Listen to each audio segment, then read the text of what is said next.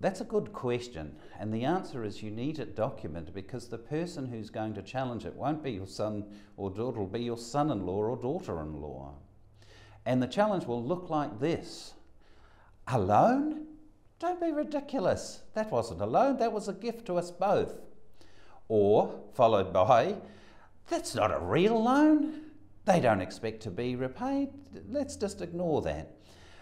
Thirdly, you'll have the attack by lawyers who will attack it on technical grounds. One of them, maybe it's too old, and the Limitation of Actions Act has made the whole thing invalid. Look, my experience is if you trust your child to repay the loan, that child will have no objection to signing a properly drafted loan agreement.